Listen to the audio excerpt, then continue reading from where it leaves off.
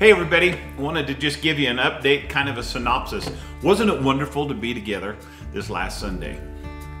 So let me just kind of give you my take on how that went, because it was kind of new to all of us. New for some to have to get out of bed and get back into the habit of going to church again. That includes me. I mean, Sundays and all of that has just been kind of discombobulated. So I just want to encourage you right from the get-go, start getting into your brain. Church is going to be happening again every week, so get out of those nice warm pajamas and, you know, either eat breakfast before or later and come out to church. But listen, we had a wonderful time together. We really did. It was just wonderful to be in the house of God with the people of God.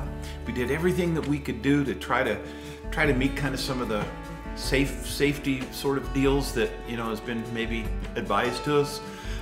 So with that, I just want to encourage you again this Sunday, and the time changed. So that's something that I just kind of wanted to address is a lot of people, you know, even showed up with a different time frame in mind.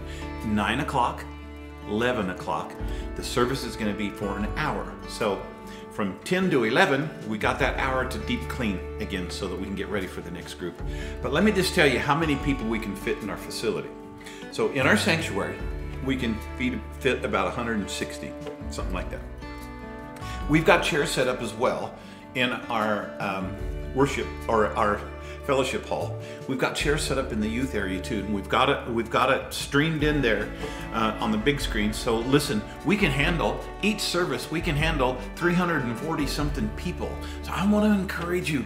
Let's get back in the habit of coming together again and worshiping around the throne of God, seeing people and all that. And listen, if you're not ready and you just feel a little bit apprehensive, listen, stay in your comfort zone from that perspective, and you know, maybe wait a little bit before you come. But listen, if you do, I encourage you to come out. We keep distances within the deal and all that sort of stuff. So I just want to encourage you to come out. It's so wonderful for me to be able to be back in the pulpit again. It's just awesome. So we look forward to seeing you for the next 3 weeks, or actually through Pentecost Sunday.